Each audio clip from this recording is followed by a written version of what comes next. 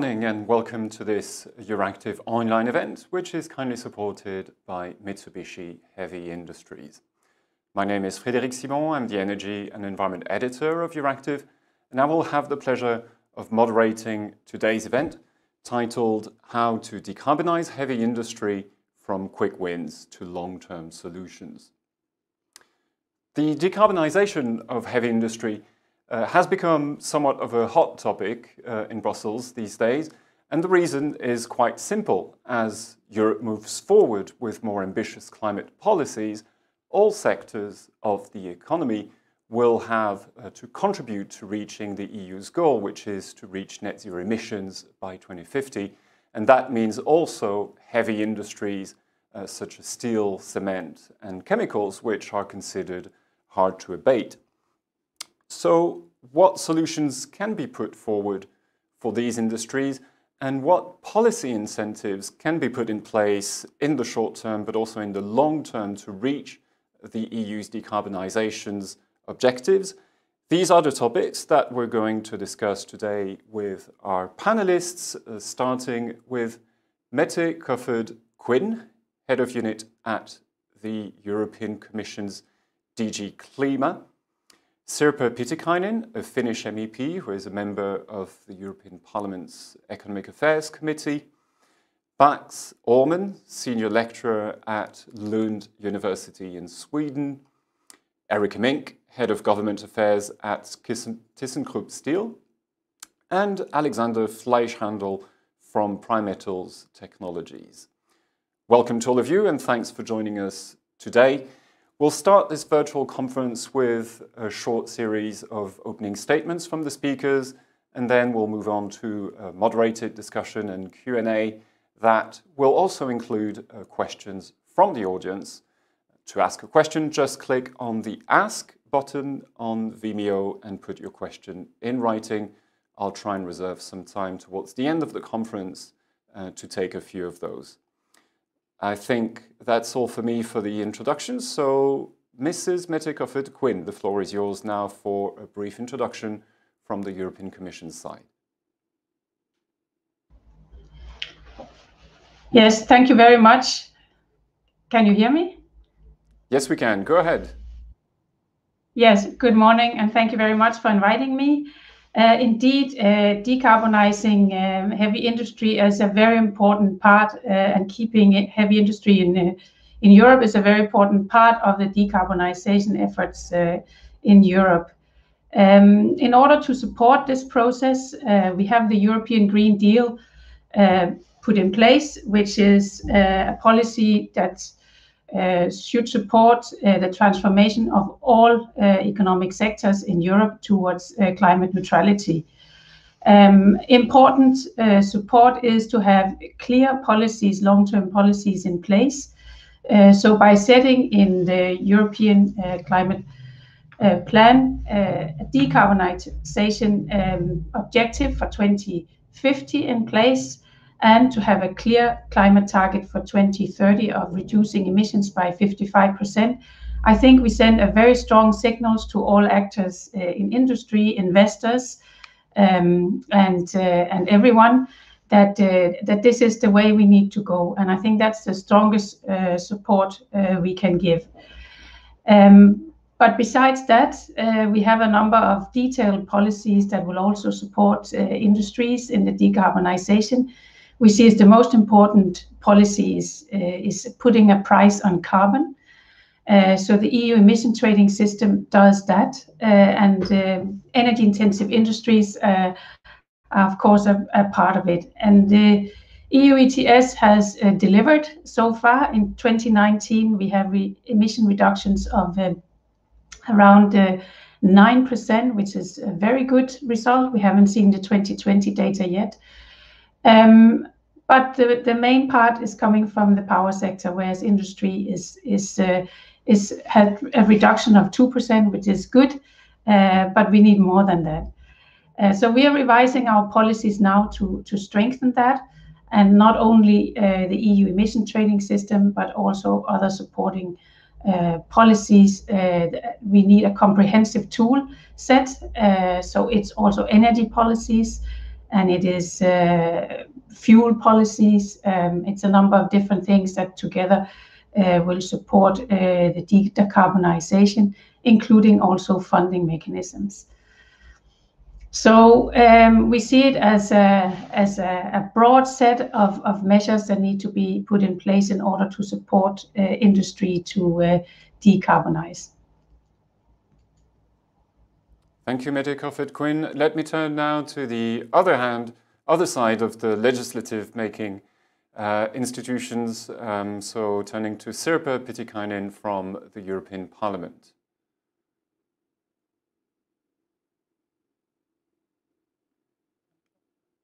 Sirpa, we cannot hear you.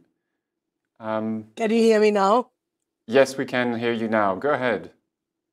It was my bad. I muted myself and forgot to unmute.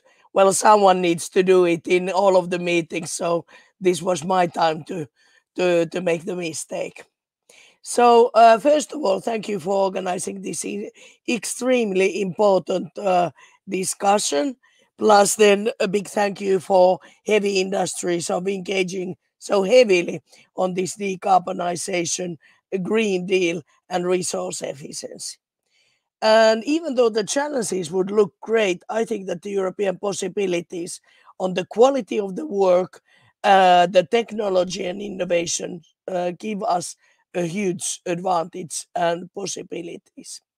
Then the question is that how do we make this cooperation on place, and how do we gear our politics to the best support this transition? And a couple of points from the policy perspective and parliament perspective.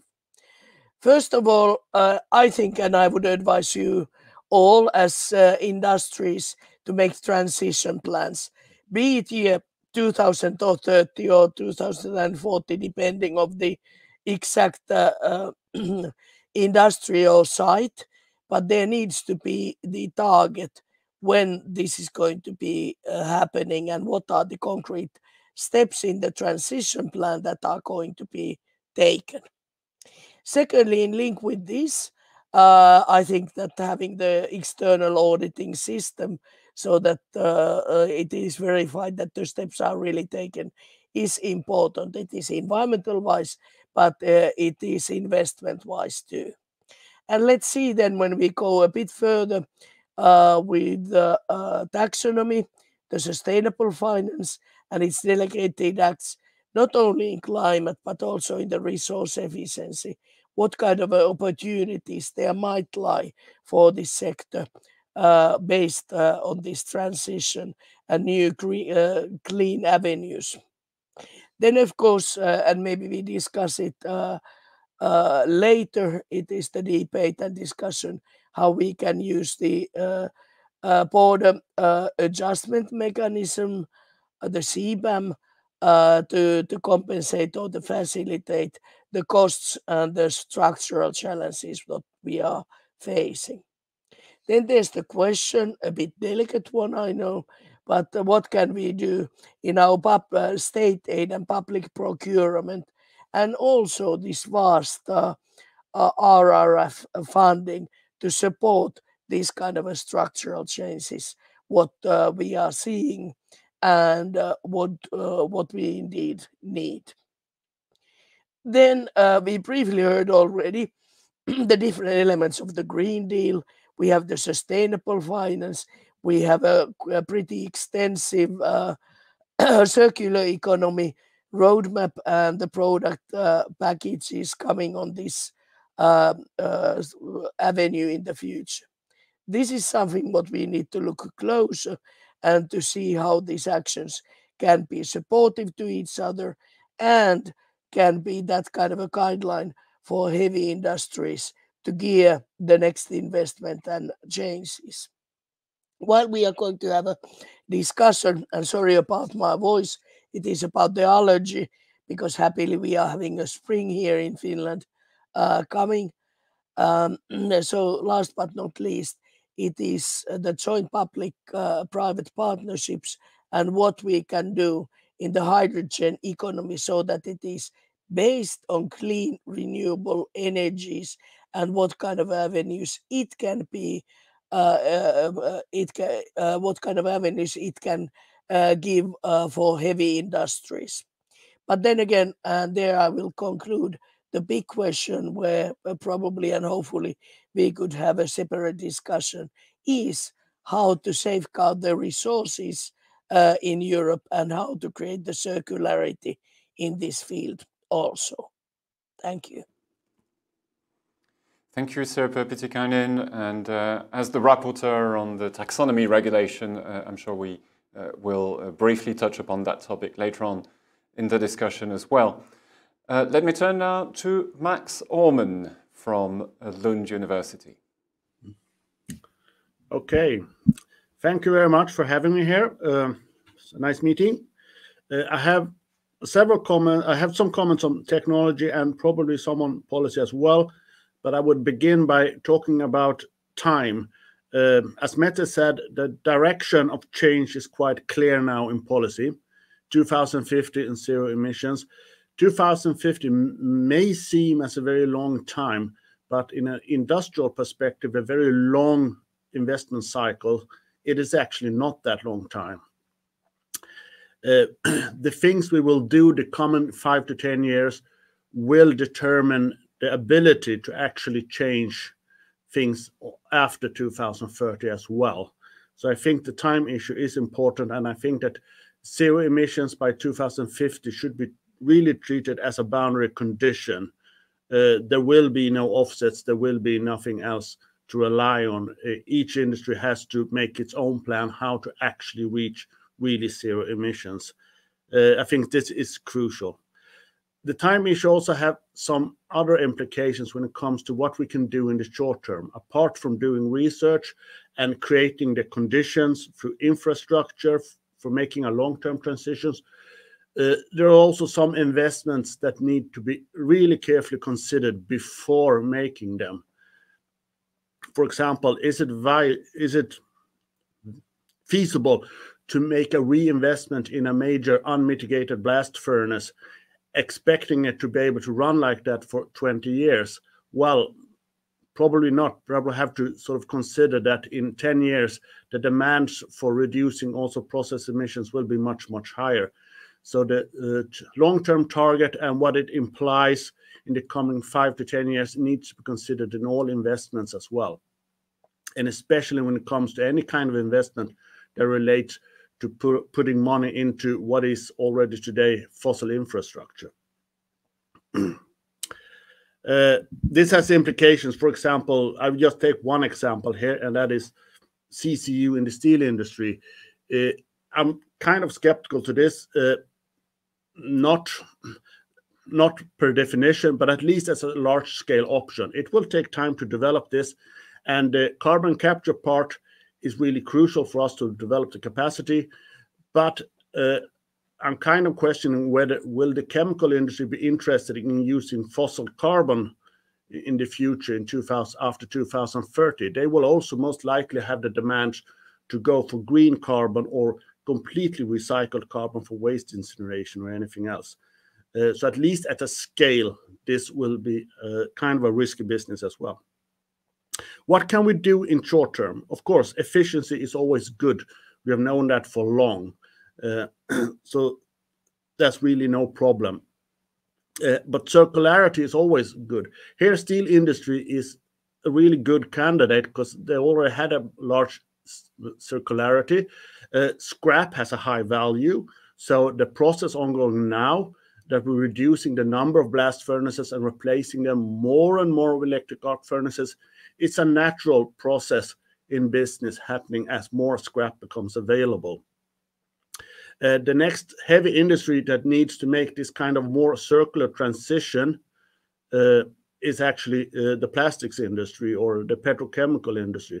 We still reuse or recycle far too little plastics or petrochemicals than we actually could do. But then again, this has so far no value, and here we need kind of both policies and also research and development to enable plastic circularity. I have also 2 points on policy. One is border carbon adjustment, which is we know is most likely to see. And I think most people agree this will not be a silver bullet, but it will ease the pressure on a European industry to some extent. But it might also as well cause trade problems that we want to avoid. I would just like us to focus on what is actually the ultimate price that we want with this. We want to be able to decarbonize European industry and keep it in Europe, but we also want the rest of the world to follow us and to decarbonize their industry as well. So I would suggest we need to sort of combine any kind of border carbon adjustment with some kind of ambitious cooperation programs as well, both for market cooperation and also for innovation cooperation, because decarbonizing industry just in Europe will not help. I mean, there are several things going on all across the world, so I see there's plenty of opportunities to actually increase this. One example that has been floated around is some kind of green club or green materials club or green steel club. These are things worth of consideration. And we need to also, in this context, keep in mind that we're operating under the UNFCCC, and fairness is a major issue here. So we cannot just avoid that question. We need to look at fairness issues as well when we introduce a border carbon adjustment. On the EU ETS reform, as Mette said, it has created a lot of directionality, especially the last 5 years, and industry has responded to this by adopting plans. I see some technical details here, and now I'm a little bit showing off that I'm not really 100% up to date on the EU ETS reform right now. But at least before, I saw that there was a risk of how do we treat allocation regulations for free allocation when we have, for example, incumbent blast furnaces that might add CCS as a retrofit option compared to greenfield hydrogen direct reduction facilities, for example. So we don't create a mismatch and some missed opportunities or misallocation of resources here. Okay, thank you. That was my comments. Thank you, Max Ullman. Let me turn now to Eric Mink from ThyssenKrupp Steel. Yes, thank you, Frederick. I'd like to just give a bit of more a flavor from our perspective and from our daily life. I mean, you mentioned so many aspects which we are undergoing here right now. So I think we all agree that the Green Deal can only be delivered if we get the steel industry decarbonized. And also ThyssenKrupp Steel, we are on our way, on our race to net zero. We have a climate neutrality commitment by 2050. And this is a massive undertaking. We are one of the leading global suppliers when it comes to high-grade steels for the automotive industry, for wind turbines, e-mobility, packaging, etc. Also, a lot of areas where you cannot use recycled material. So our market is very much also in primary steel production. But decarbonizing the steel industry, it's a huge lever, as we already heard. And just to give a few numbers, we today at ThyssenKrupp Steel, at this plant in Duisburg, which is our main plant, we emit 20 million tons of CO2 every year, which is about 2.5% of Germany's total emissions. So that's the bad news. But the good news is we have a technology, we have a technological solution to decarbonize. And we have a plan to step by step replace the blast furnaces by green hydrogen-based direct reduction facilities. But this, of course, is very costly. With this technology, we are very optimistic. We have just, again, externally reviewed it, and the external reviewers validated the technology and conclude that it is really highly innovative also because our path does not require greenfield operation. So it can be applied while operating, during operation and production at all major integrated steel mills around the world. We can reach 30% reduction by 2030. So we have a roadmap in place. As Sirpa mentioned, we agree this is absolutely important to have a plan mapped out step by step. And we plan to produce about 3 million tons of green steel already by 2030. But right now we are at a very critical juncture. The long investment cycles have already been mentioned, and we need, in fact, to take investment decisions already this year in order to get there. And there, as you all know, are quite a few uncertainties. First of all, under current conditions, we do not have a business case. So we need the regulatory framework really to bridge the transition from the carbon economy to the hydrogen economy. And to do this, we have a relatively short window of opportunity. So when it comes to critical success factors in terms of policy, a lot has been mentioned, but I'd like to highlight, first of all, it's a fair competition. And that also links to establishing an effective carbon border adjustment mechanism in addition to existing carbon leakage protection. You may know that especially the steel industry is exposed to carbon leakage. We are the most heavily traded material in the world, and we compete with producers in countries that have far less obligations and no price or low prices on carbon emissions. And even under a CBAM mechanism, they would only need to apply a carbon border adjustment or a CO2 levy for what they import into the EU, which is a small fraction of their production. So to get this really just and fair is quite a challenge, especially under the framework of WTO. So longer term, maybe we need to think of a mechanism, of a more international mechanism, and an international carbon price for steel among the leading industrialized nations. Second, the existing carbon leakage protection needs to be maintained and strengthened. And this is a very heavily debated subject, but in the current transition phase, the allocation of free CO2 alliances must remain at current levels, at least until 2030. And we probably have to think about new instruments and additional incentives and to get the infrastructure and the breakthrough technologies in place. And thirdly, financial support. It is absolutely critical for us to have predictability also in terms of financial support for this decade at least.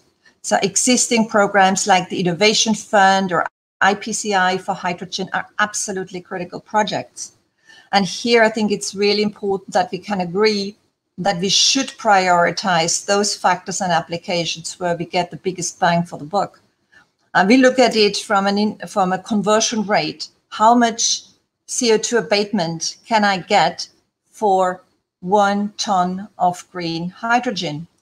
And steel has the highest exchange rate. 1 ton of green hydrogen can abate 26 tons of CO2 compared to mobility, where we talk about 6 to 7 tons CO2 abated, and other industry sectors, the conversion rate is lower. So we would argue, let's start where we get the biggest impact for the money spent. And of course, we have there are discussions of additional tools. We have increased, or we will have increased operating costs when we use green hydrogen, and there are mechanisms discussed to compensate for those, partly at least. And here we also have, we would need to see or get quite some mileage in terms of setting these up and adjusting state aid rules accordingly. So, but to conclude, I really think, we all have the same objective. We know where we need to go. The devil is in the detail. And I think it is a joint responsibility we are having between policymakers and industry to get this right. And it's also a joint responsibility to get this transition just, because so many livelihoods and families depend on us to really secure the transition and at the same time jobs and employment for the future. Thank you.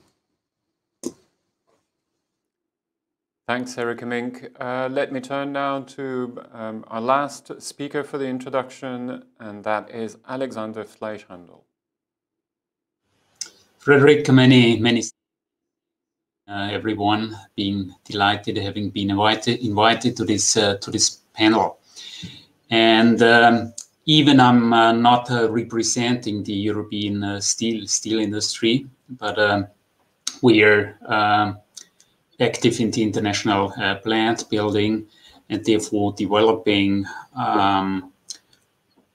technologies for decarbonization. I'm going to continue basically on the statements that Erika made recently. So we as a plant builder see indeed more opportunities than roadblocks with the decarbonization. But when it comes to steel making, what is at stake is not profit today. It's more survival that we see. And just to put a couple of more figures into the discussion, to transform the actual fossil-based steel industry into a hydrogen-based industry with direct reduction in the EAF requires about 1 billion of capex per 1 million ton. So just assuming in Europe we actually producing around 160 million ton, you can imagine what it takes to transform that industry. Second point is on the operational cost, as also mentioned by Erika. Also, there is a high burden, and just last week I read in Handelsblatt that Boston Consulting Group put the cost of around 300 euro per ton of steel as a premium price if it comes to green steel. Another statement made by Mr. Köhler from Dillinger, also just recently, was actually there is no market established for a premium price for green steel. So these are all issues we have to discuss. We have to define at the end to have this certainty in the planning process. So far, I would say, well, a couple of major steel producers have announced their clear strategy. Reading the recent Agora report, 6 out of 29 steel companies in Europe have a clear pathway announced that meets the less than 2 degree increase in climate temperature by 2050. So ThyssenKrupp, ArcelorMittal are amongst them. Anyhow, what we can see today is just, I would call it crumbs on the table.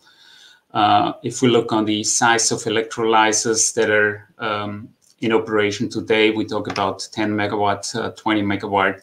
So we will have to see a huge multiplicator in the scale of technologies. Anyhow, I would conclude with my announcement. We, from as a technology provider, see that the technology itself won't be the roadblock. It's more up to the cost. It's more about the huge requirement for renewable energy and electrolyzer capacity. Thank you. Thank you, Alexander Fleischhandel. We can start now the debate. So I'll try and divide this conversation in 2 parts. First, we'll try and focus more on the short to medium-term solutions that are available to decarbonize heavy industry and the steel sector in particular. And then in the second part of the debate, we'll focus more on long-term solutions, and that is mainly hydrogen. Although, as Erika Mink said, preparations need to be made now, of course, for the hydrogen economy to be fully up and running as of the 2030s. So let's focus first on short to medium term solutions. And let me maybe stay with you for a bit, Alexander Fleischhandel. You did mention the options that are available currently for the steel sector to decarbonising the solutions. There are some solutions which are already available now. So what kind of policy incentives do you think are needed in order to encourage the steel industry to invest in those solutions, given also the competitive environment that the industry is faced with? We know, for example, that Chinese overcapacity in steel is actually equal to the entire production that we have in Europe. So the scale of the challenge is probably enormous. Alexander Fleischhandel. Yeah, Frederick. Through what you're saying here, I would say first of all, looking into the European steel industry, there are large achievements. Yeah, if we just look how much the steel industry has decarbonized so far over the past 3 decades, it's 43%. So that's great. Still, the second half of the marathon is most likely more difficult to take. Still, on the short term, there are multiple measures that can be implemented into the existing steelmaking routes. So starting with or continuing with the energy efficiency measures, but the most important one is when it comes to the development of new steel grades. There is really this race is accelerating when it comes to low weight and advanced high strength steel grades, and at the end that's an important topic. We cannot continue with producing more and more steel, and the only measure to avoid that is to use the steel more effectively in the automotive, in the infrastructure everywhere. Second point I would like to mention is coupling processes. Still, this is in an early stage. For example, endless strip processing. So avoiding simply to cool down the slabs and reheat it again then for the rolling, but doing direct rolling. That it improves the yield and substantially increases the energy efficiency of the steel product. So as long as it comes to this integrative measures in material efficiency and energy efficiency, I would say it doesn't take so much support from the politics. Everything that is in place now looks pretty okay. But if it comes to larger investments, then replacing blast furnace, replacing other facilities like converse steelmaking by electric arc furnace steelmaking, and we are talking about really huge capex requirements. That's the gap where we have to find the proper mechanism to support the European steel industry sufficiently.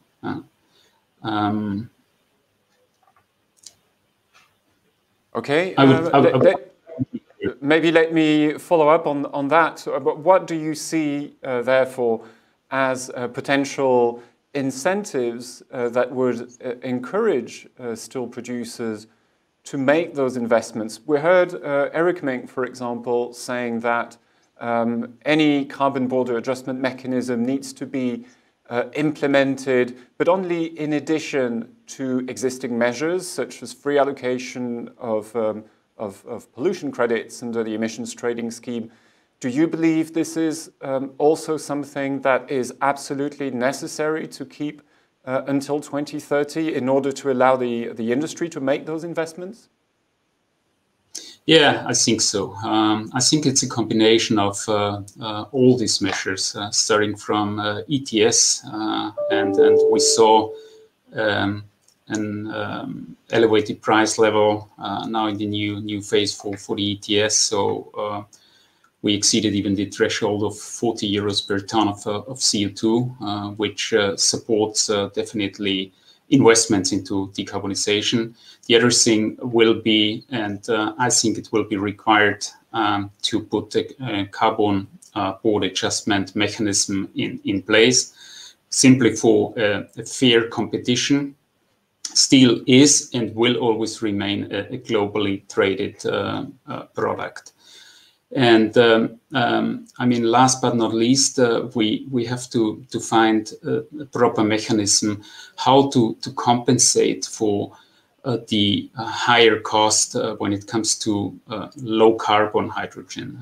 I avoid green hydrogen, but low carbon hydrogen. So still, if we compare it with gray hydrogen today, well, gray hydrogen is, let's say, around 1.5 euro per kilogram, while green or clean hydrogen is around 4 euro per kilogram of hydrogen.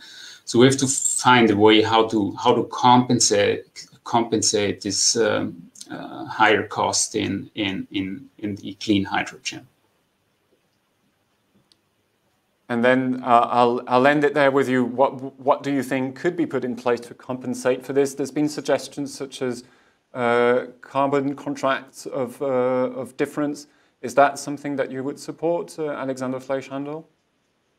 Yeah, I would indeed support that. The other thing is really to establish a premium price for green steel. As said, first of all, I think it requires a definition of green steel. That's also something which is not so clear so far. Everyone is talking about green steel, but at the end, we have to launch the same discussion that we have on green and clean hydrogen to define what is green steel. And otherwise, you cannot establish a market segment for a premium price on green steel. But having then these multiple mechanisms in place, that will allow to go also for larger investments. And as said, also by Max initially, I mean, if investment decision is done, that's done for the next 3-4 decades in this industry. So it's really an extremely important decision, and it has to be validated, and there have to be planning security indeed before you go into such investment. Thank you, Alexander Fleischhandel. Let me turn now back to the policymakers and the Sirpa Pietikäinen. I saw that you were nodding or shaking your head rather when Alexander Fleischhandel was mentioning the issue of maintaining the free allocations under the ETS. So I understand this is not a policy that you would recommend. Indeed, sorry to say, no, I would not. And I do fully understand and share the worry that we need to have the supporting mechanism for this transition, as I said in the first comment. But then I just leave the questions for you. This premium price for green steel, the definition of it, what kind of an investment support we would be talking about, and how we can streamline it in the state support system. And then the question about how this operational long-term cost can be sort of taken into account. These are things that I hope that we continue the discussion. And then this sort of a double structure with carbon border adjustment mechanism and free allocations. I might be totally wrong, but according to at least more than 10 experts, both from WTO side, on the lawyers from trade side, WTO side, and environmental side, have pretty clearly stated and convinced me that this kind of a double compensation system is not WTO compatible, and it just does not work. And then the question is, and I know it's a bit of a Sophie's choice for you, which one is more important, the free allocations or then the CBAM mechanism? I would assume that the CBAM would work, and this might be the direction where we should be then going. And then instead of trying to have this kind of a double structure, I would like to see and seek some other avenues. What Erika said already about this kind of a transition period, I don't know, be it 5 years or 10 years, seems to be pretty long time, even in WTO scale. That might be doable for a certain period of time. But then again, as a long-term solution, I'm afraid that we would be just fighting the windmills. And maybe just to stay with you on that topic, Sirpa Pietikäinen, how would you see that transition happening from the current system of free allocation to one which is entirely dependent then on the new carbon border adjustment mechanism? How do you see the transition happening? Well, of course, we need to see that it takes a certain time span to have first the CBAM on place. And then we would need to negotiate and so have a, let's say, global understanding, and with our partners, what is the transition period. Be it 5 years, I just pick it out of my head, so this is not a fixed number, where we would indeed have the double structure. And then gradually, or a bit earlier on, already gradually, one would phase out the free allocations. And then it would be left with the CBAM mechanism and it functioning. And already during that period, we would need to figure out the investment support mechanism for this hydrogen economy, and maybe to think some ways and tools what we need in these operational costs. That and then again, I've read the same figures. The question is that are they going to be added operational costs forever, or is it just the introduction period of new technologies also? And then this might be something what could be worked out. And then because we know how urgent the climate crisis is and how short time span it is for 2050, not to talk about 2030, I would be very, very cautious about investing on fossil-based hydrogen economy, or it should be really, really short term. And then the question is, would it be better to scale up gradually from step A, where we are now, up to the renewable energy capacity hydrogen, and knowing very well that the costs then are higher, even though the prices of renewable energy is going down. The question is what can we do there to support it. Then, of course, the question is what do we mean when we talk about carbon neutral hydrogen? Of course, I'm not as a person favor for nuclear, but of course we have the existing nuclear power plants, and that indeed is carbon neutral, so that would be one option. But sort of using fossil-based energy in transition, and then using just the compensation mechanism, I'm really doubtful and skeptical about that. Then maybe later on we could discuss about the CCU avenue. Max was very skeptical. I'm slightly skeptical about that also, but certainly that would be something to touch maybe later on also. Yes, indeed. We'll discuss a bit more in detail about hydrogen later.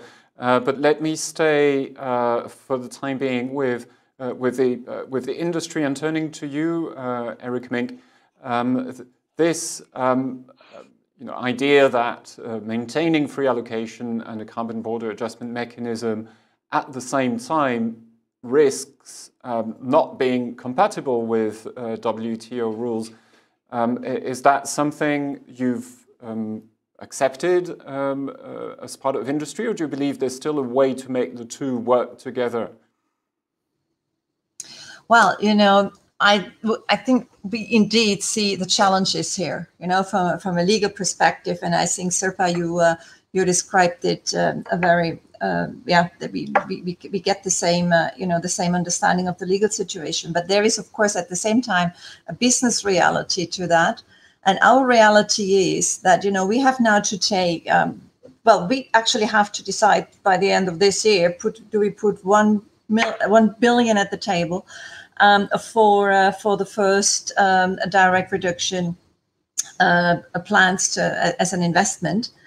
And we also know that if you think in the time it takes to get such an installation set up, and by the time it's really fully operational and we can achieve the CO2 reduction as planned, in the meantime already the CO2 costs will increase according to the current system, while we still do not have a significant CO2 reduction because it's there is a time lapse in the process and in the roadmap.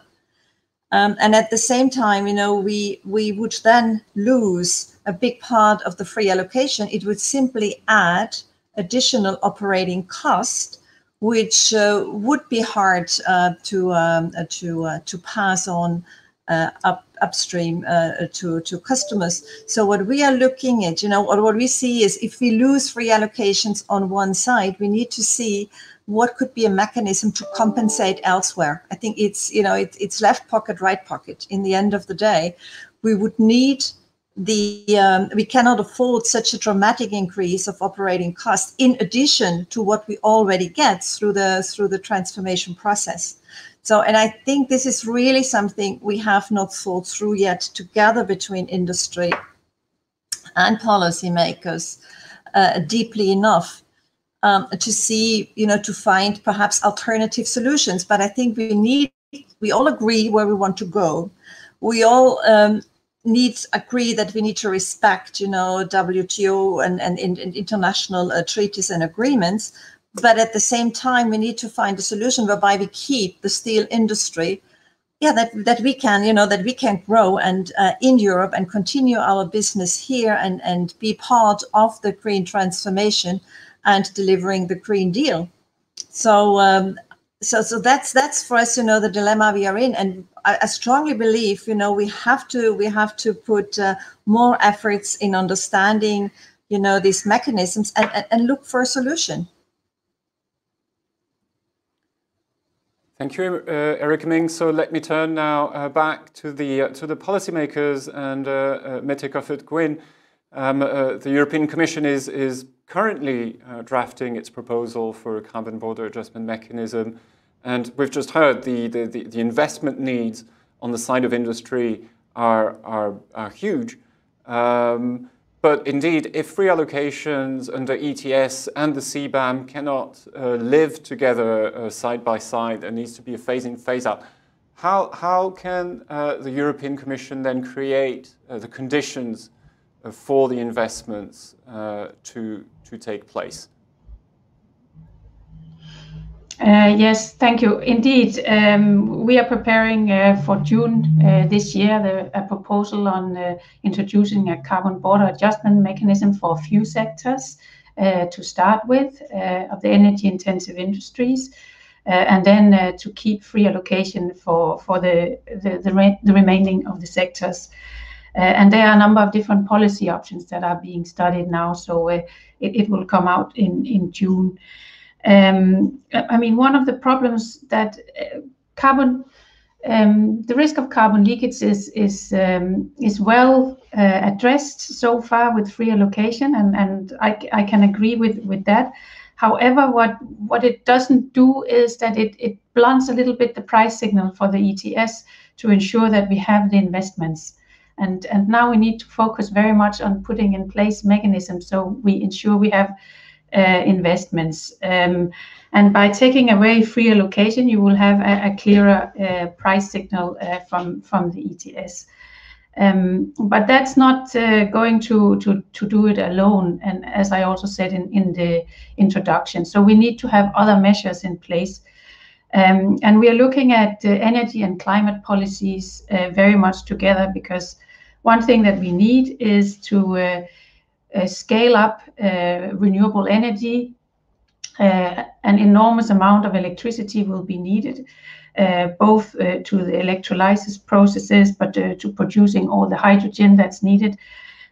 So support, and there are various supporting mechanisms under the new recovery funds, but also under the Innovation Fund and Invest in EU and so forth. We need to have public support to roll out very fast the renewable energy, so we can bring down electricity prices.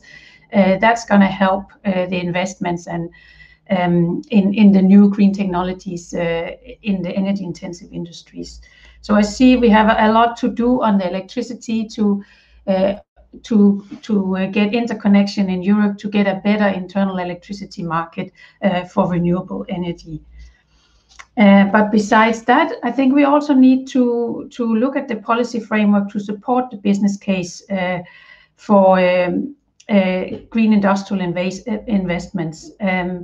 So we need to look more at how we can support climate neutral and circular solutions, and also how to exploit digitalization better. There's a big potential also for reducing emissions from better digitalization in industries, but not only in industries.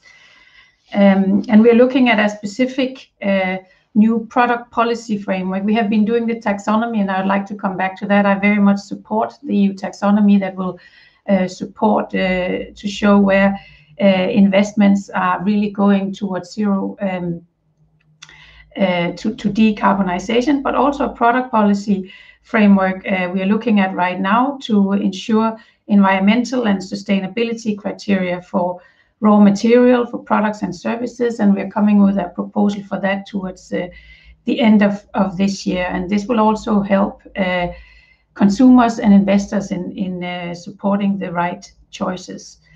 And then I said, indeed, we do need to give public support also to industry in this transition. It's going to cost an awful lot, and I think the steel sector has said around 50 billion needs to be invested. And I think we have a lot of public support mechanisms in place, and we have been used to doing a lot of grant funding and also some financial instruments, but there might be a need to look at new instruments, such as the carbon contract for difference, that could be a good complement to ensure that we do make the investments in the breakthrough technologies that are not profitable. We are looking into that, whether that could be an option. But of course, it's very, very expensive because with such an instrument, you do support the operational cost for a number of years, and it doesn't fit with the normal rules that we have for funding. But it is a way that we're exploring on whether that is an area we could go into. At European level, you see already a number of schemes at national level supporting this, but there might also be a case at supporting at European level to ensure that there's a more harmonized approach across member states. Okay, thank you. And Mette Kofoed-Green, just to be clear, do you share Sirpa Pietikäinen's view that the carbon border adjustment mechanism cannot live alongside the free allocation system that we currently have? Do you agree that the two are not WTO compatible? Yes, indeed. This has been clearly stated by the Commission. We do not see that the two instruments are compatible at the same time. It will be a double funding, and it will not be WTO compatible. So we are looking at a number of different ways of introducing the carbon border adjustment mechanism, and indeed there might also be a need for a transition phase, and we are looking at how that could be done. Okay, thank you. Let me turn now to Max Ullmann to maybe wrap up this first part about the short-term measures up to 2030. We're seeing now the kind of challenge in which the industry and the policymakers are being faced with. There's a fierce competitive environment with China producing tons of steel at very low price. And at the same time, an urge to decarbonize very quickly in the European Union and produce green steel as quickly as possible. What do you think, Max Ullmann, would be the best way forward, the right policy mix to encourage those investments? Well, I mean, ambitious decarbonization targets on a global market for Europe, of course, trade will come into a conflict with this target, and I think that is sort of. So I think the carbon border adjustment is reasonable, and of course, free allocation has served us well so far. But my main problem is that it supports basically fossil infrastructure and dilutes the price signal given by the EU ETS. So it has served us well, but it's no longer sort of effective in my view. Now, the short-term thing, I think, and I think Alexander touched upon this, and some other also, is actually to help by policy to create markets for green steel. But then, of course, we need a definition, or we need several definitions. What do we mean with green steel? What do we want to support with, for example, public procurement? We can use it there. We can use it in carbon contracts for difference. And there is also just certification issues, because I know anecdotal evidence still, but there seems to be at least quite a reasonable market for private sort of market for buying green steel, actually, and paying a premium that is not based on policy. So I think that clarifying the market signals and creating this market or helping this market, a green steel premium market, to materialize would be a quite good way out of the situation. I think that would be. Then, of course, we do have the green hydrogen issue as well, mainly based on what's the cost of electricity, and the cost of electricity is determined by the production cost, but also by a large portion of the taxes and levies issued upon it. And there we have already quite low prices for industrial electrification, at least for the very, very electricity intensive part of industry. But again, it's not a competitive advantage, because we have it basically across the whole world. We have very low electricity prices for the very, very electricity intensive industry. Okay, thank you, Max Ullmann. And so let me turn now to the more long-term perspectives then for decarbonisation for the steel industry, and that's mostly looking at hydrogen, like you said, Max Ullmann. There were suggestions from Euractiv to make green hydrogen available in priority for the steel makers and probably also for other sectors of industry which don't really have other options than hydrogen to decarbonize because electrification is not something they can do immediately, at least. Let me turn to you, maybe Sirpa Pietikäinen, for a reaction on that. Do you agree with Euractiv that green hydrogen, which is currently not available in sufficient quantity, should be made available to those sectors like steel, like chemicals, like cement, which need it the most?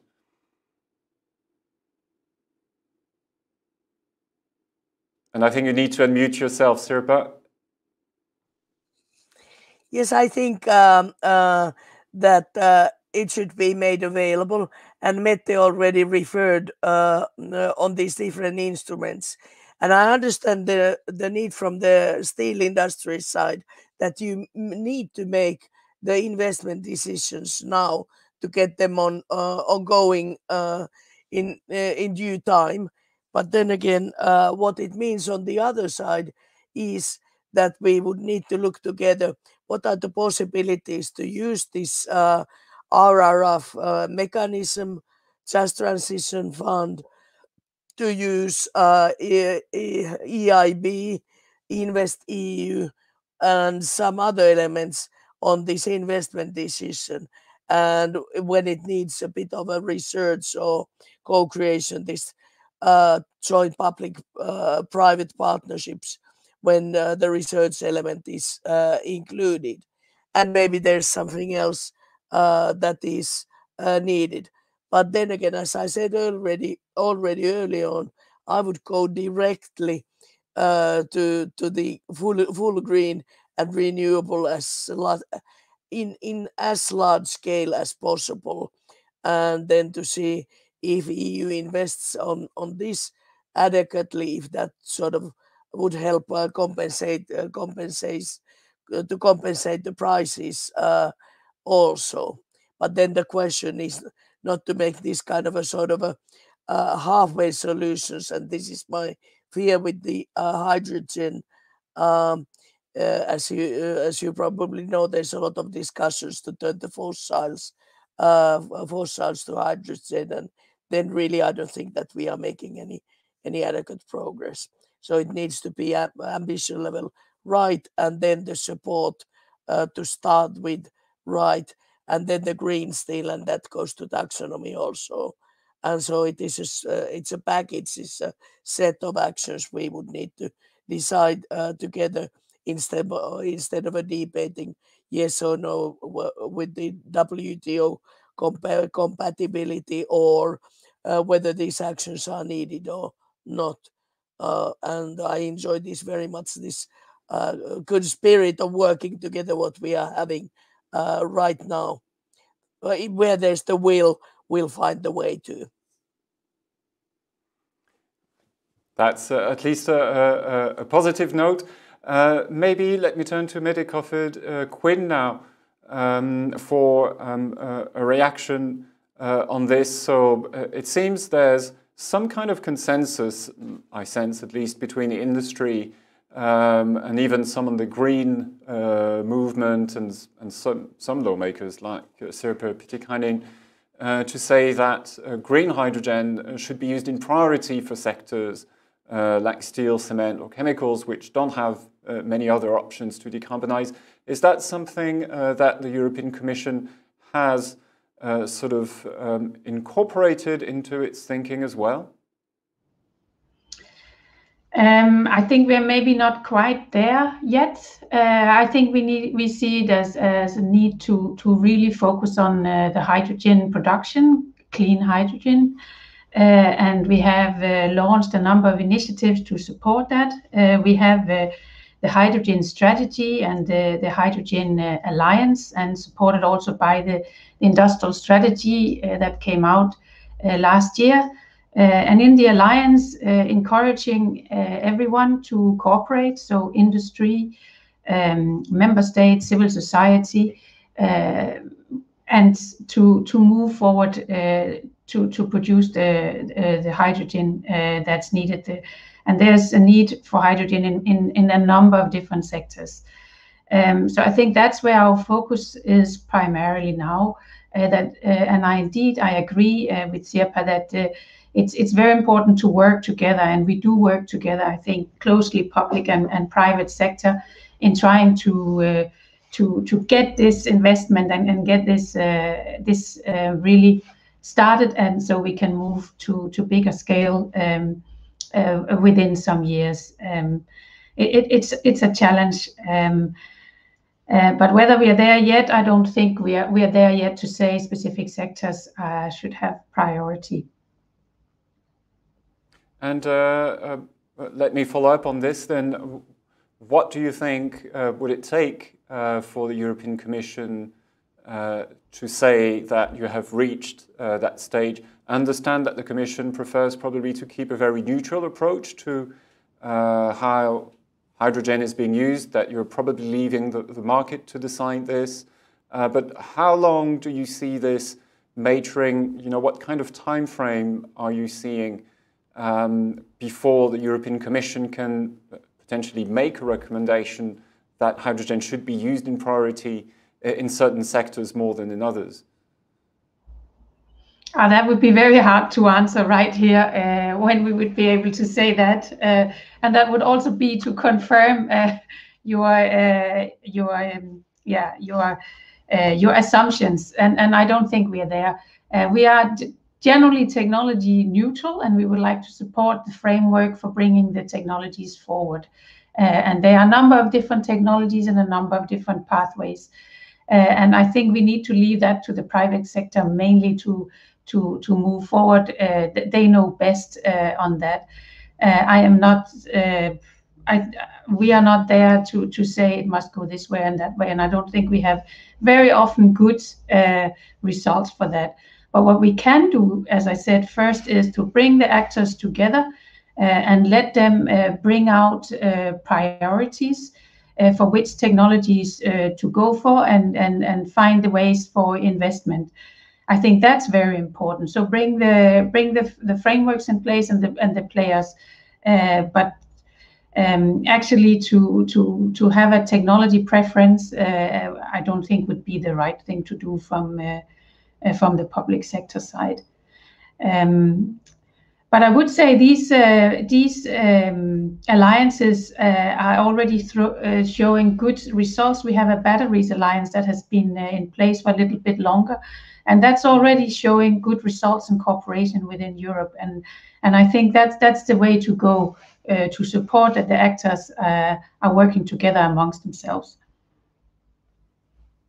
Okay, thank you. Let me turn maybe to Max Ormond now.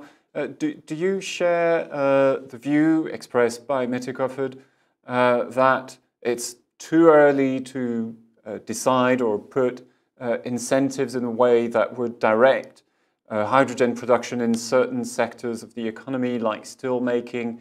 Do you agree that a more neutral approach needs to be adopted and that the market should be able to decide, or do you believe a more command and control, or at least nudges to make sure that the steel sector, among others, can be at the receiving end of hydrogen as a matter of priority? Well, first of all, I think that the steel sector is and the chemical sector will be a priority regardless of what policy do actually, because the large investments required to produce hydrogen would also require to secure some kind of large-scale demand, and that will only come from big industrial sectors like steel and chemicals. So I think it's wise for policy not to go into detail and try to direct, but let the market decide.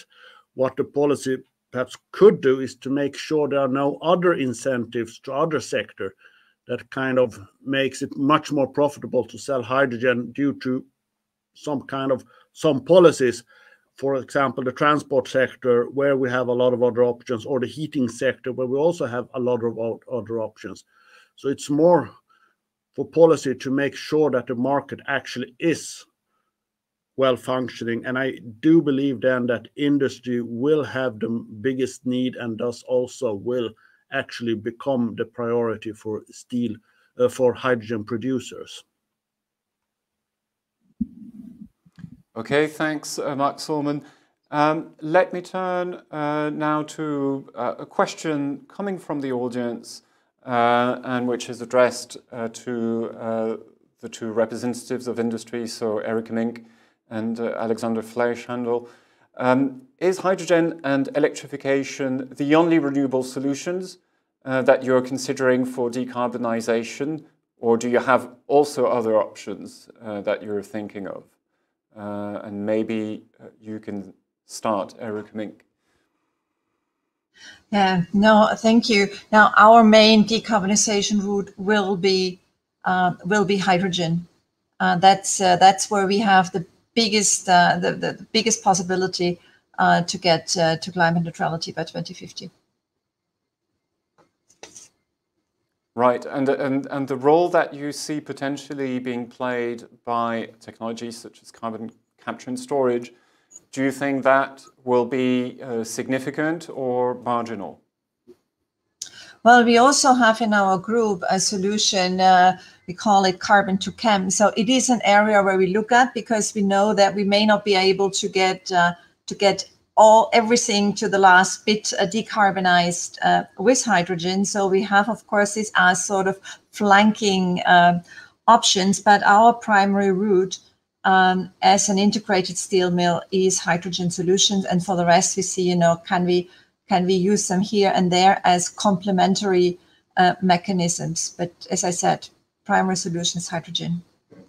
Otherwise, we will not be able to get to climate neutrality.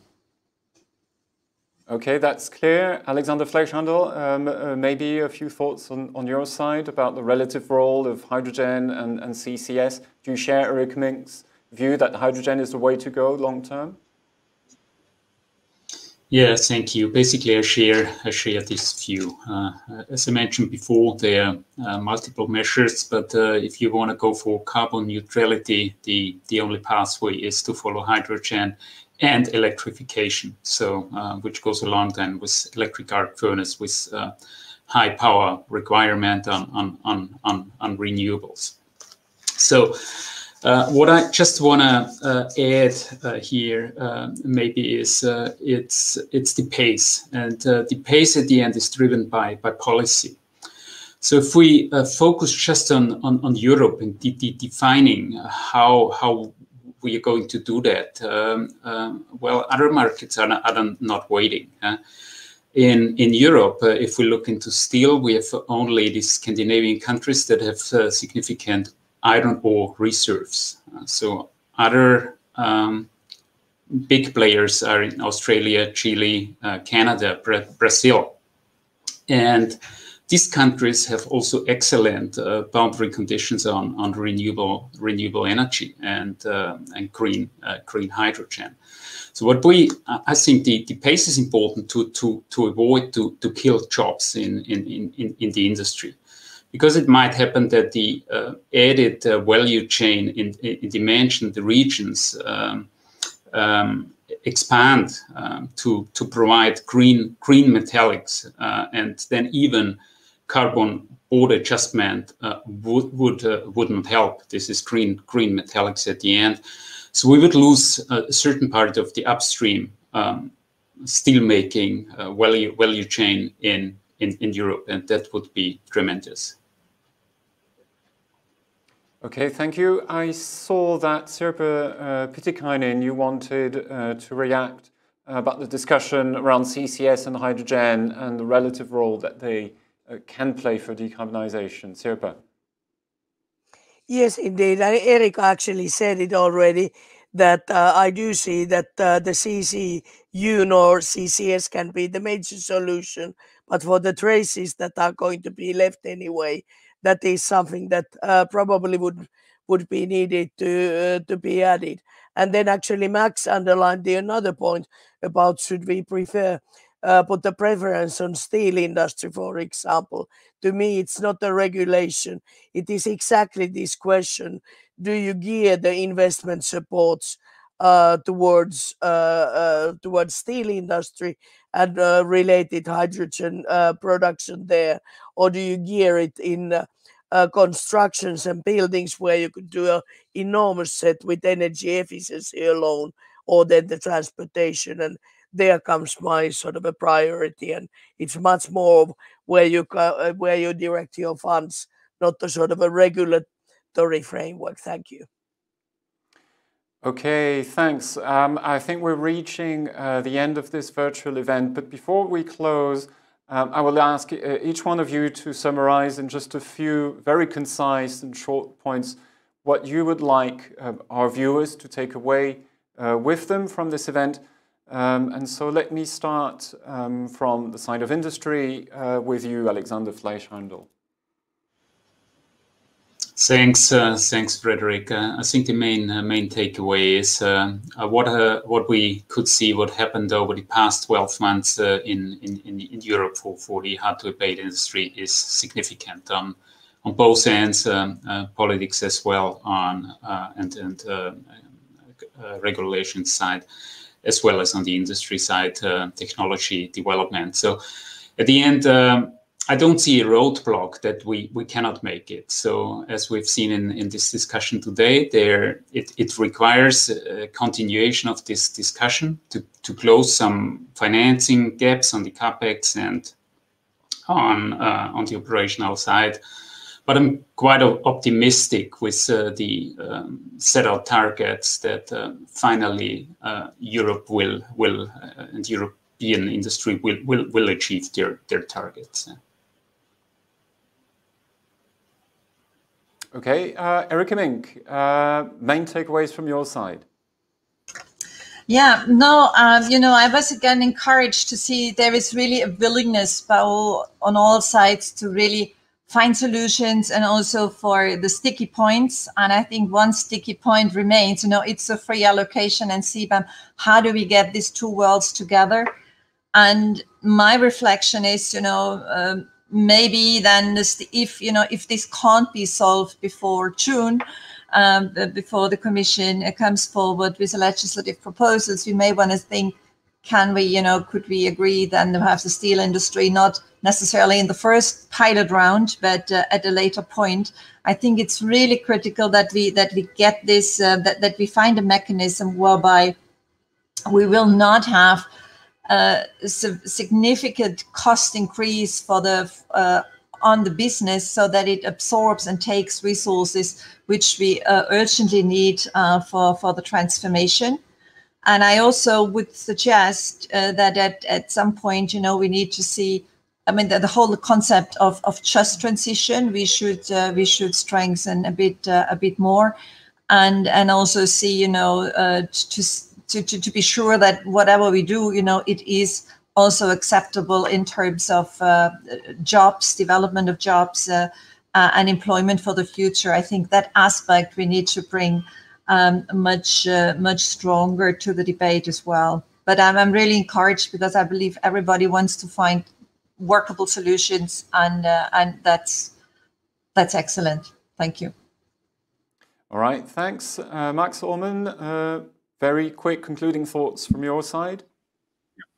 Well, on the very positive side, enormously has happened with the steel industry and its position in long-term climate policy the last 5 years. So I would really like to applaud the steel industry, and I hope soon that the petrochemical industry will also make the same transition and really plan their things. So I think that's very good. What we've been talking about that is a lot about creating the right long-term conditions for actually being able to make the huge investments that are risky, and where policy is a major risk factor, to make them feasible under a normal business condition. And I think there is a way for this. I think one of the main things that is still lacking in the European policy mix is to create a clear market signal that green steel will be sought for after 2030, that is the way to go. A market that we are willing to pay a bit more for green steel because we find it worth it. Thank you. Okay, Sirpa Pitikainen, your concluding thoughts?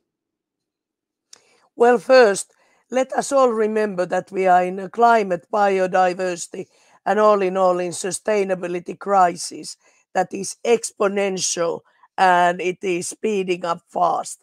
So this is a real existential question to humanity. And the question is, why didn't we have these discussions 10 years ago or even 20 years ago? And now we are late already. So we need to act fast. We need to accelerate our actions. We need to increase our ambition level. And we need to increase agility also in politics to find these new sets, what we've discussed today. how to bridge the transition challenges in our industries. So there's an ambition level upgrade need both in industry and in politics. Thank you. And Mette Gaffert-Gwynn, you have the privilege of closing this event. Yes, thank you very much. I can support a lot of what was said here in the closing remarks. And indeed, what I would like to mention or repeat is that we also see there's a huge change. A lot has happened in the steel industry and in other energy-intensive industries in the past 5 years. That is a very positive change towards the climate neutrality ambition. We need to put policies in place, long-term policies. We see carbon pricing as a very key tool, but it's not enough for full decarbonisation by 2050. So I would say additional policies to support this are very needed. Innovation support to electrification, rollout of renewable energy, and support to hydrogen production. And then also, as Erika was mentioning, we need to look at the same time at the just transition. And I think we try to look at all these at the same time. We need to continue to address the risk of carbon leakage, either with free allocation or with CBAM. And we need to see the broader context for all of this. And finally, I would like to say what we need to continue to work closely together, industry, authorities, and all the concerned parties. This is the only way we can truly transform our economies and increase the resilience of the energy-intensive industries also. Right, thank you. I think this wraps up today's event. A big thanks to Mitsubishi Heavy Industries for supporting it. Thank you as well, of course, to our panelists for taking the time to be with us today. In case you liked this virtual event, well, we have a lot more coming up on Euractiv. Just check our website, events.euractiv.com, for more detail. And if you've missed the beginning of this event, well, you will be soon able to watch it in full on YouTube. So we hope to see you again soon. Until then, have a good day, stay safe, and bye for now.